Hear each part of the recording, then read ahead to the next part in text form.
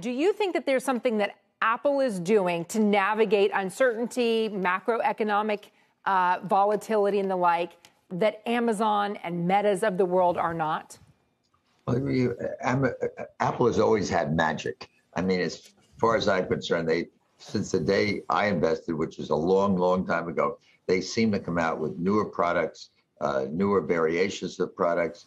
And their service business keeps going up. And just go to any one of their retail stores and see the lines outside, and you'll get an idea of just how vibrant it is. And I think that it just has demonstrated that it's a company that one wants to be involved in forever, and they've proven it year after year. So it's had interim fluctuations, but I think on a long-term basis, it only seems to go up. What do you make of these tech valuations now? Does it mean that growth at any cost is just over? There's no more patience for that. Well, I think that's a very appropriate comment. There's just so much growth you can have by pouring in money to spend, for example, in Meta, what they're spending on this Meta platforms in the whole AR, VR area is really astounding when you see the decline that's happened in that company, which frankly is a direct reflection of the decision that Mark Zuckerberg made to plow into this. I mean, I invested in the first virtual reality company, which was backed by Jaron Lanier, believe it or not, in 1984, when the concept was just concepted, or just originated.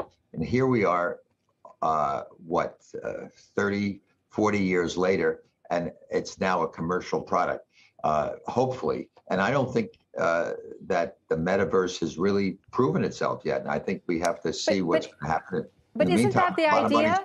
I mean, like when you're talking about the metaverse, it's a concept that Mark Zuckerberg clearly thinks is worth investing in and building and letting some people play around with it. Isn't that how big concepts that change the world happen? Yeah, but just think of what the cost is. He's plowed into this, and it's all based on a concept that is, that's what I was pointing out, has been around a long, long time. And he is now betting the farm, frankly, on the success of this concept, which involves a whole new way of looking at services and products, and from medicine to education to, of course, content. And I think that it's a bet. If he wins, it's going to take a while to recover the kind of costs that have gone in to develop this, and what the decline it's resulted in the value of the stock, which is, I mean, rather scary. 75% of the value of the company is going down in just the last year?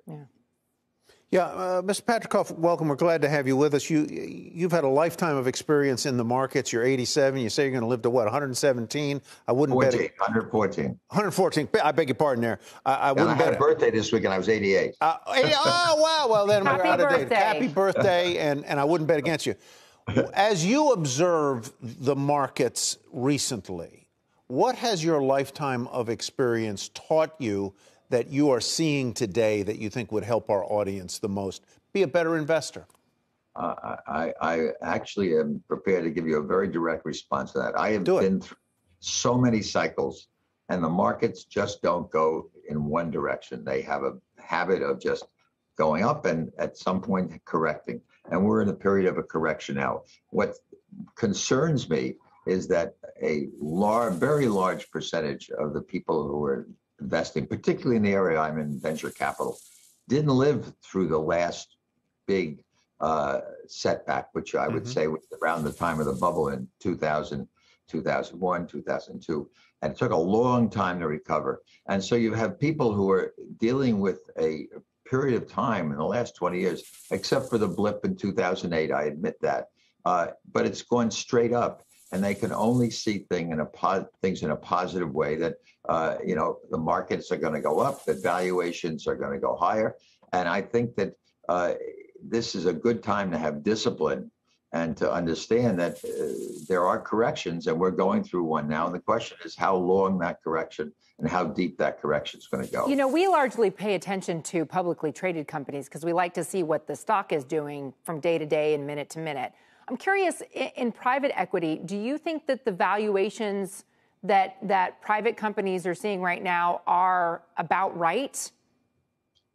Let me differentiate between venture capital and private equity. Private equity more refers to companies at a later stage that are dealing with larger sums for the most part.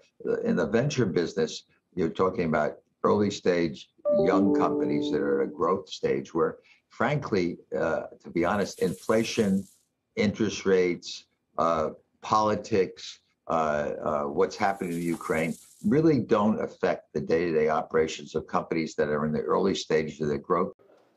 Shepard Smith here. Thanks for watching CNBC on YouTube.